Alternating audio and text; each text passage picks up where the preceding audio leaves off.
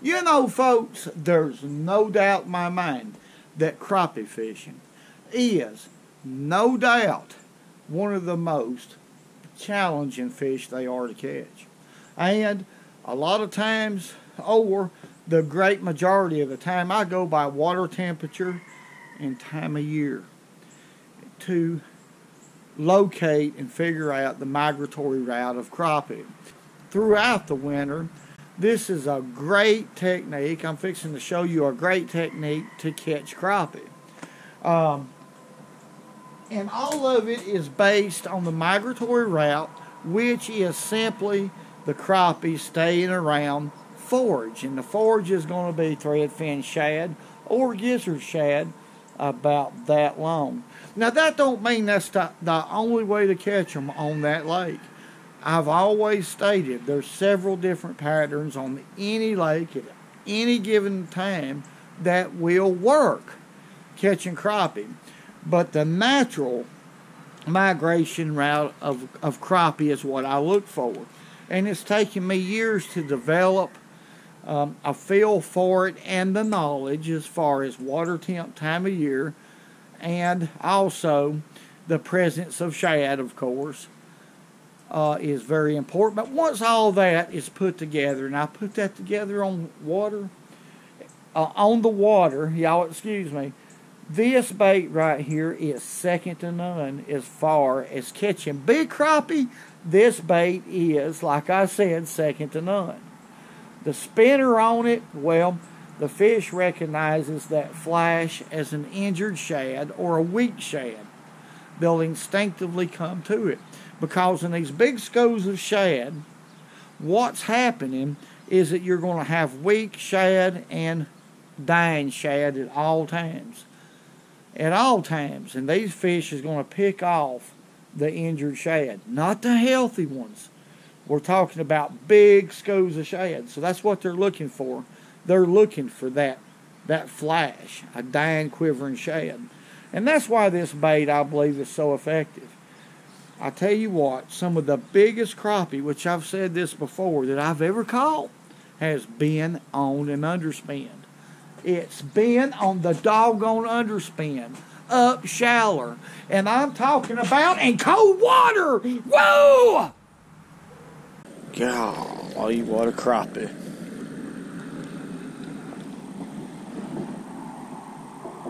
Golly.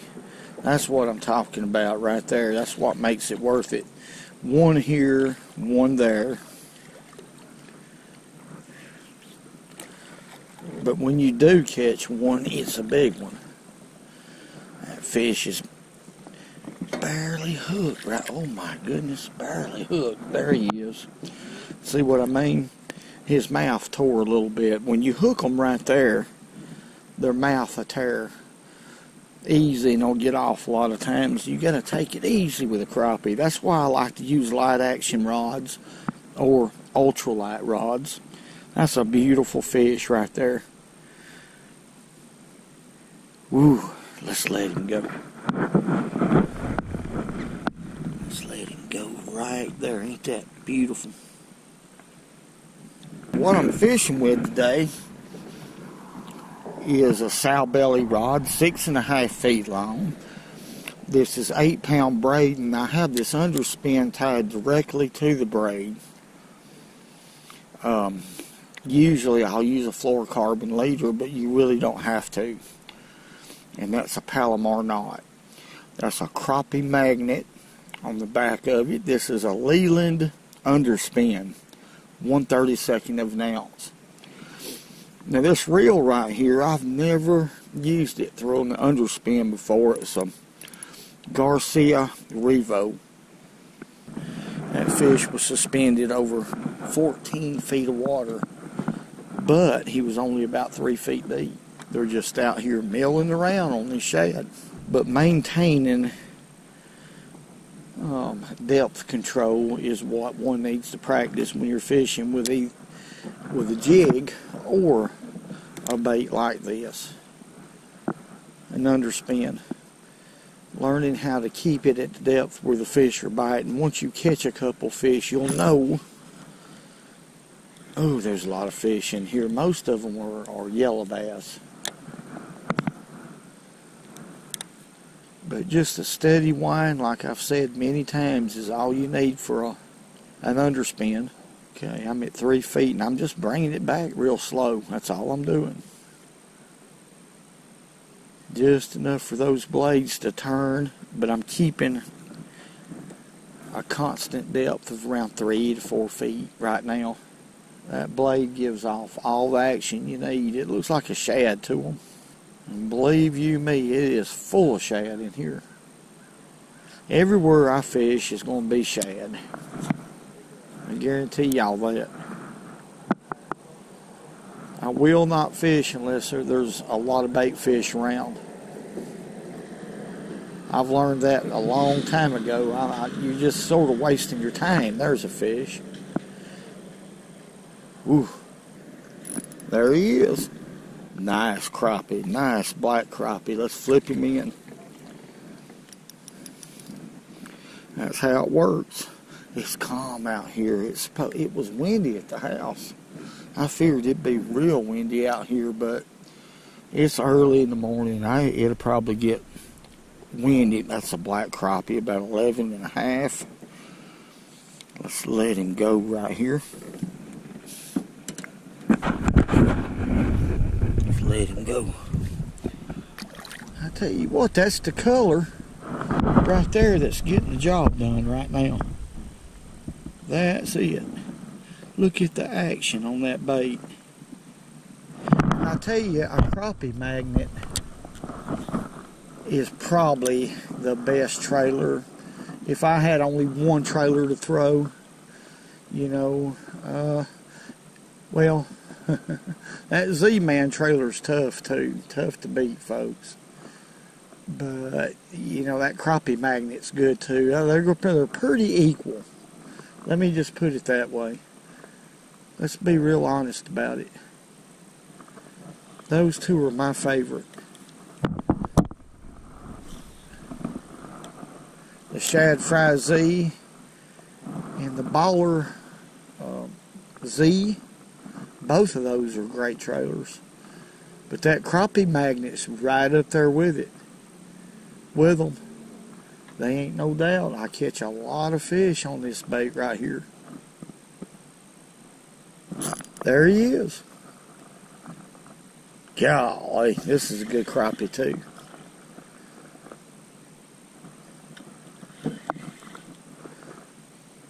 Well, he's not as big as I thought he was, but he's a nice one. Let's see how deep that fish hit. 6 feet of water. I found another place right here. I've been searching, looking, and voila. That's about a 11-inch crappie, probably. Boy, he hit it. Boom. Hit it right there. 6.3 feet of water. Let's see what the water temperature is right here. 59 degrees on top, but that fish wanted it. Now that's an indication they want the bait. We're going to have to get our pliers to get this one off. So what I'm doing right here is something that I do a lot, and I'm looking for fish. And this is my search bait. #1 search bait right here. Now we're gonna, there he is. That's my #1 search bait right there. He is an underspin. Let's go. Let's let him go. Now I've thrown a beetle spin. Of course, I probably ain't going to show that and they won't react to it. A lot of times, a beetle spin will react to it even better.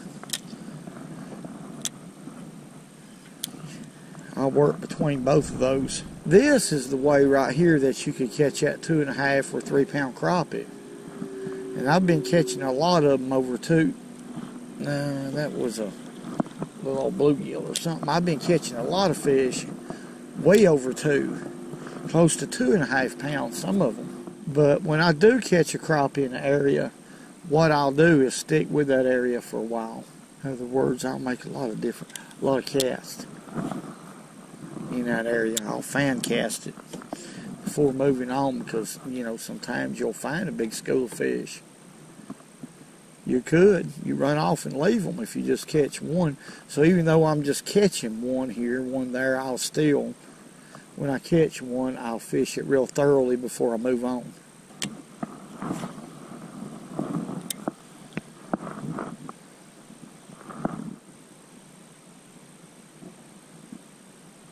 There he is. Golly. That fish hit it and went to the right with it, with that bait. Sometimes they'll hit it going to the right, to the left, away from you, which is a hard strike. Sometimes they'll hit it and come straight to you, but there's another fish right there. About 45 yards from where I caught the last one, you see. So that was a lot of cast in between times. But look what a big crappie. I've been catching them quite a bit bigger than this one right here, but I'll take him. There could be some big ones in here. It's a new location. See that? I underestimated him. That's a 14-inch fish. 13 3/4, 14-inch fish. That's a good crappie. Let's let him go. Boy, thank you, boy. Now, right now, bridges are the deal. And these fish are flocked to these bridges. Account a lot of shad are relating to the columns, but and fish or schools of fish are coming in and out. But folks, the truth is that's not the only pattern in the fall. You can go out here and you can catch these scattered crappie like this, and on the average, these fish here is going to be bigger than what you'll catch under the bridges.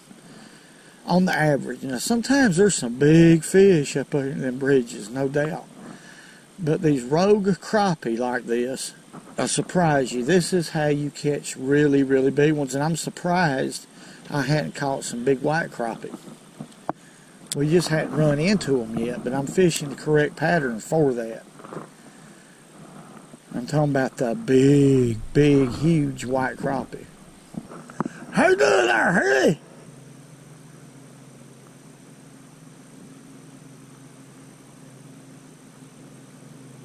There he is. That one comes straight to me now. I had to actually catch up to this fish, and this is a big one. He hit it and just comes straight to me.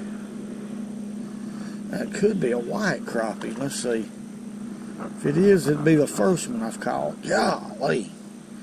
No, it's just a big black crappie. I mean a good one. But yeah, he hit it and come straight to me, folks. Golly. Y'all see the power? I can't tell you how hard these fish are fighting. They're big.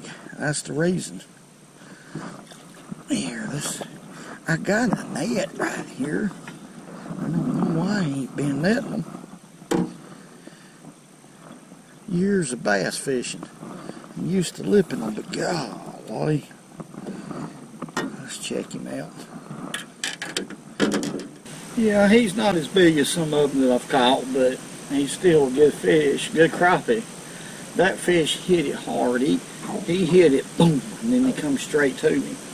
They'll hit these baits at so many different angles, but now, as far as, now look how he hit it. I talk about that a lot. You know that your color is right. You know that the speed of your retrieve is right. And of course the depth is right. These fish are coming up, and always fish high for crappie. I figure they're probably about 6 to 7 feet deep, and they're coming up and getting the bait. That's what I think. But when everything's right, that's what happened. watch him right there. There he goes. He realized he was loose, and then he went on anyway. But that 8-pound test, you know, I knew it wouldn't work for long. I tried. I tied direct to that 8-pound braid. But what happens, I'll show you what happens. And the reason why I did that is because I get a lot of comments still about, is crappie line shy? And they're not. They definitely ain't. Most time I use high vis mono for crappie. With other techniques. Excuse me, folks, but yeah, what happened? That 8-pound braid is so small in diameter, it will get it'll weave in this snap ring right here. It'll weave right here where that swivel's being held here on the bottom of the bait. It'll get in there and all that kind of stuff. So what I've done is tied a short fluorocarbon leader, one of about 3 feet. I mean, you could tie one 2 foot. It's bigger in diameter and it won't go in those places and cause you a bunch of trouble. But if I was using some a little bit, what was that, a little bluegill or something, if I was using a little heavier braid, like maybe, I don't know, 10-pound test braid, and tied direct to it, it probably wouldn't do that. But braid is real small in diameter. It just handles on these spinning reels. It handles perfect. But I ended up having to tie a little short leader. I just wanted to let y'all know why. I was trying not to, but it was giving me a lot of trouble. But I haven't so far caught 2 crappie in the same area. These are rogue fish. Now I'm throwing and throwing and throwing, obviously in the same place that I just caught that fish. I'm getting a lot of bluegill bites, but that's about it. But I'll fish the area thorough before I move on. See, all I'm doing is covering a lot of water. That's actually all I'm... Look here. We got some crappie. That one made a... I don't like to say liar. A fibber out of me, folks. Good fish, too. He was close to the same area. That's the first time that's happened. I actually seen that crappie come up and get it. I mean, let's see how he's hooked right here. Let's check him out. I believe we can bring him on in like that. Quit. Okay. Quit. When they shake their head, if y'all noticed, I do that a lot, especially on the heavier fish. Like when you lip them, and I lip them real gentle. When they start shaking their head, I'll do this, give with them, because they can actually see how they're hinged, how their jaws are hinged. It's real delicate right in there. You could actually break his little jaw if you handle him too rough, and he won't be able to feed. So when you let him go, he's just going to end up dying. They're pretty delicate fish, really. If I'm going to release them, I make sure that I handle them real delicately. I'm stuttering a lot. I normally don't stutter a bit, but the reason why is because that last fish has got me thinking. You know, I'm thinking, why is that the only fish that did that? Everything else has been just one here and one there. Could there be some more right here is what I'm thinking. And for no particular reason, there's nothing special about this hole. I mean, it's just I'm fishing where it drops off, over the top of the actual drop off. And the fish are biting anywhere from 6 to 5-6 feet deep. They're not very deep. Over about 12-14 feet of water. It's just not a... They're just moving up and down these drops right now.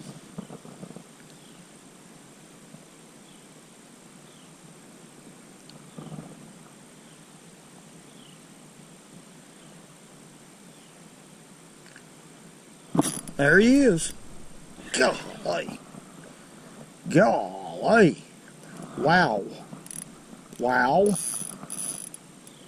Now, what do we got? What in the world? What have we got? This is a crappie, which it feels like it's a good one. I set the hook into that fish and it was just like setting it into a rock. Of course, this is a light action rod, but still. Oh my goodness. Look here. Oh my, my. My, we're going to certainly net this one. Golly, why was that fish so mean? Because he's a good one. Come here, boy. Golly. Y'all, look at this now. Look at there. Let's get right here so we can get a good look at it. I want y'all to look at there, what a crappie. Golly. I'm not kidding. When I set the hook, it was just like a doggone rock on the other side of it. He didn't give it all. So he must have hit that going away from me. But a beautiful, big old slab fish. Let's let him go.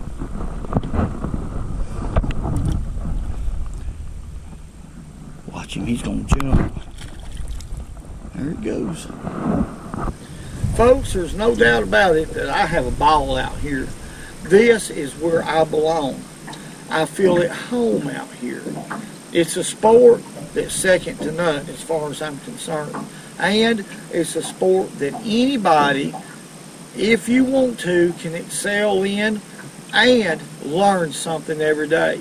Today, I learned two things that never has dawned on me before. And just about every time that I come out here, I learn something. I'm talking about fish behavior. And fish behavior has always been fascinating to me. I want to say God bless each and every one of y'all. Thank y'all for all the great comments. When you're in doubt, trust in the Lord. That's what He wants you to do. Go to Him, tell Him your problems, pray about it, folks, and you'll see. Woo. Woo. The adrenaline shoe, that stink, that does stink. Woo. Hey, man.